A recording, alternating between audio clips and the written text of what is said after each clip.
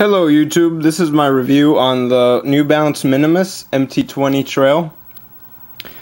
These shoes have been out for a while and they're starting to get really popular. You might have seen a couple of the commercials. And this shoe is meant to be worn barefoot, and I have these last 2 weeks that I've had them. It's really soft in the inside, so you don't have to worry about chafing or anything. And I haven't gotten any blisters or anything, so that's really good.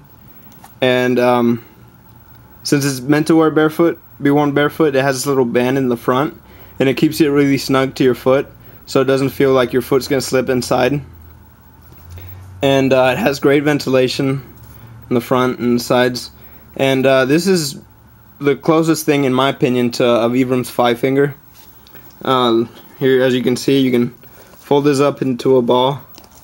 Pretty small, and you can almost do the same thing with this shoe. It's really flexible, and you get that full movement with your foot and everything inside, and really gives you that barefoot feel. Whenever you wear these shoes, it feels like you're not even wearing shoes on because they're so light. I highly recommend these. I bought these for $100. And oh, one more thing, and if you haven't read Born to Run by Christopher McDougall, I highly recommend it if you're getting into running, if you're a runner. This book has like great facts about ultra running and just running in general.